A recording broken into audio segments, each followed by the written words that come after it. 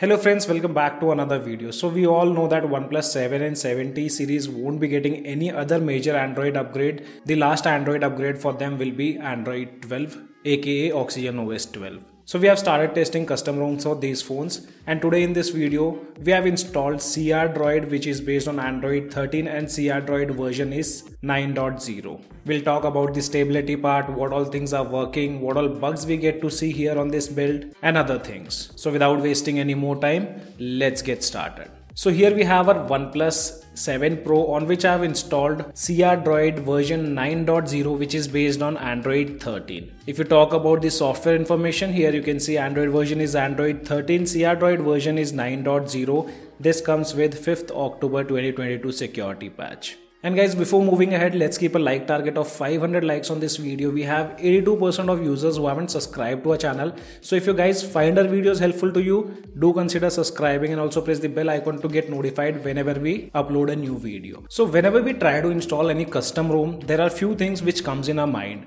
One of them is whether basic functionalities are working fine or not, how is the battery performance, and things also like wideband certification. So with no doubt, all the basic functionalities works perfectly fine. For example, calling, which includes Wi-Fi calling, VoLTE services, and also I did not find any kind of issues with the alert slider too. Bluetooth also seems to be working perfectly fine. But if you're looking for OnePlus stock camera, that is not present on this ROM. By default, we do get to see the Lineage OS camera, but anytime you can install Google Camera ported applications. If you want the Google Camera application, you can join a Telegram group where you can find all the Google Camera links for your particular device. And guys, if you plan to install this custom ROM, you can find the installation guide on XDA forum. It's quite easy. I'll leave that link in the description below. So as I told you, basic functionalities don't have any kind of issues, including fingerprint unlock. Finger on display works perfectly fine, and I did not notice any kind of delays too. None of the sensors have any kind of issues. For example, accelerometer, light, proximity, magnetometer,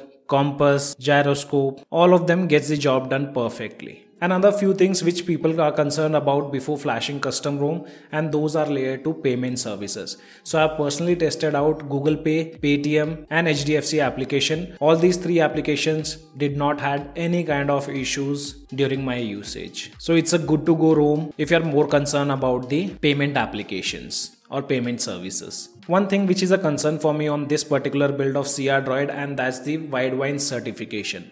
By default, we have the wideband certification of L3, and I did check out the applications like Netflix. So there you can only enjoy HD content instead of full HD. So this thing keep in mind before flashing. And when we talk about the battery backup, so here you can see the first screen on time which I got on this Crdroid, wherein the screen on time is 3 hours and 31 minutes. And this is with my normal usage guys, without gaming. And here with the battery segment, no complaint guys, because this is a pretty old device and haven't replaced the battery yet. We get all the Android 13 features which you expect on any of the custom ROM, but here themed icon feature is not in beta phase, and themed icon also gets applied in the app drawer. In my usage, most of the applications which are installed on my device do supports, other than two which I have installed. One is Fresh Walls and the second one is Battlegrounds Mobile India. Other than that, almost every application do supports theme icon feature. This ROM not only provides you the latest Android version, but we do get a lot of customization options.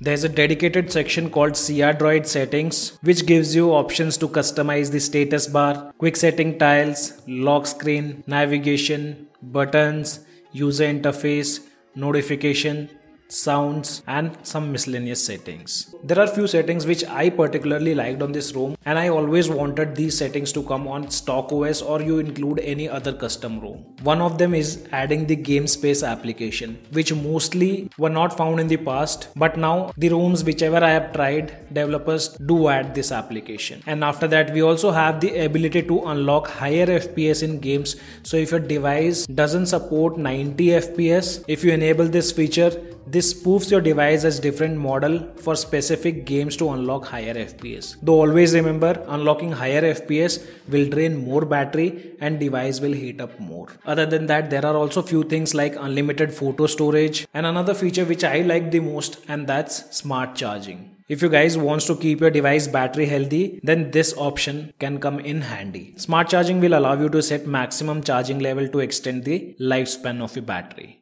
And other things like pocket detection and swipe up to take screenshot features do works fine. And I really appreciate developers for adding additional fingerprint icons and fingerprint animations. If you talk about this particular ROM, there are tons of fingerprint animations and fingerprint icons which you can choose between. All of them works perfectly fine with no issues. Gestures like double tap to wake and double tap to sleep did not had any kind of issues. Overall, it's a very stable ROM. I did not find any kind of issues during my usage. Some minor things which are required to be fixed, and hopefully those things will be fixed in upcoming builds. Things like RAM management, smoothness, auto brightness are pretty much well optimized. And things which I told you, like these are required some minor fixes. One of them is the fingerprint animation. The fingerprint animation do appears towards the top side of fingerprint position, and I feel this isn't accurate. If developers brings the animation a little bit down, then it would look pretty good. After that, while connecting the device to charging, the charging icon and the battery percentage appears exactly in the center, and it looks quite weird if we have enabled the large clock on the lock screen.